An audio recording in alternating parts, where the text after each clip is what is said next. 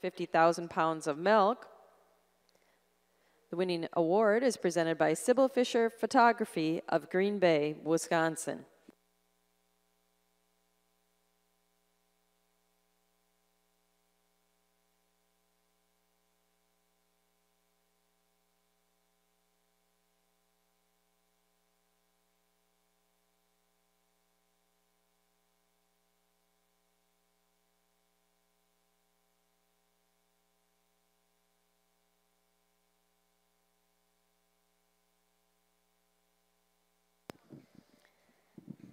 If you're marking your catalog in the Milking Shorthorn Show, let's get it marked up for the 5-year-old cows. Entry 781 was first in the class with the best udder, Molehill Lottery Caliente, shown by Mike Gregory and Tyler Endress, Oxford, Wisconsin. Second went to entry 783. She was best bred and owned, Triple S Lad Laid Back and Lazy EXP, shown by Triple S Genetics, Strawn, Illinois. And third went to 779, Lazy M Jekyll, Arizona, shown by Tyler Endress and TJ Wingert, Kent, Illinois. 778 was fourth. 780 was fifth, and the first junior, Heavenly Hominy EXP. In the International Junior Holstein Show, Judge Conroy has completed his placings in our Lifetime Production Cow class. Placing third in the class is entry 440, Lida Akers Atwood Annie, exhibited by Olivia and Madeline Johnson of Pelican Rapids, Minnesota.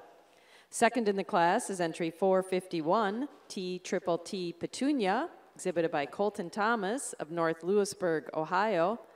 And winning the class, and also named Best Udder, is entry 436, Cavetta Chelios Brook, exhibited by Kyra and Griffin Lamb and Margaret Winspear of Oakfield, New York. Congratulations. Judge Conroy, your reasons on the class. Let's give this class a nice round of applause. This is the production class, and there's a lot of good cows from top to bottom in this class. Very youthful looking cows on top of that. But the first cow for us, extremely dairy cow.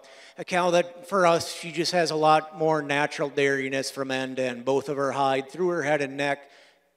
And a cow that just shows a little more volume and quality through her udder today.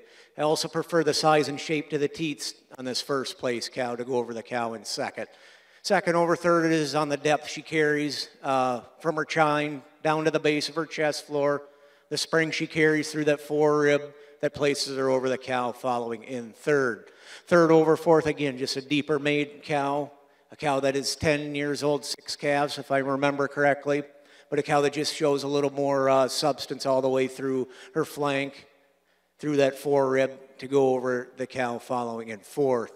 Fourth over fifth, a cow that just shows us today that she's working much harder, has much more bloom all the way through her mammary system, much more quality as she's presented to us to go over the big powerful cow following in fifth. Fifth place cow, been fresh a long time, just lacks the overall quality to the udder to go up any higher, but it is her frame, the hardness atop, the depth she carries, the sweep and openness to her rib that carries back into the flank that gets her over the 6th place cow.